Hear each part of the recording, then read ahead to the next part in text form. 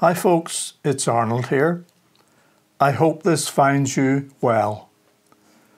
It's my privilege to try to retell in poem form some of the stories from the best storyteller who has ever lived.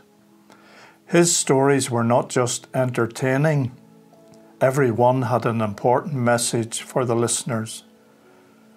Today's poem is based on a conversation Jesus had with a high-up religious leader called Nicodemus, who came to Jesus one night to ask him about the meaning of life. Jesus' reply changed his life. It can do the same for you.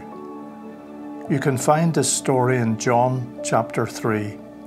I have given it the title, Look and Live. Jesus told a story one day to explain how Nicodemus could escape a great loss. He spoke of a serpent of bronze on a pole that foretold his own death on a cross. The people of God had left Egypt behind and set off for their promised land. Though God had provided both water and bread, still their grumblings just got out of hand. Why have you brought us to this wilderness place where there is no food and no water to drink? They threatened rebellion and turned against God, left Moses wondering just what to think.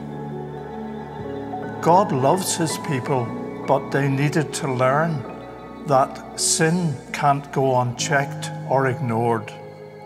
He sent venomous snakes. Many grumblers died, but God's plan was the rest be restored. They came to Moses in contrition and said, "We have sinned against both God and you. Please ask God to forgive us. Take these snakes away." When he prayed, not a snake was in view. Many bitten were dying, but God had a plan. His love led him to act and forgive. Make a bronze snake, put it up on a pole. Those who look at it will certainly live. And just as that snake was lifted up high, the Lord Jesus was raised on a cross. Now, whoever looks to him and believes will be saved and will not suffer loss. In this unstable world of sickness and loss, when it feels we've got nothing to give, God has provided a way back to safety in him. Look to Jesus, trust him, and you'll live.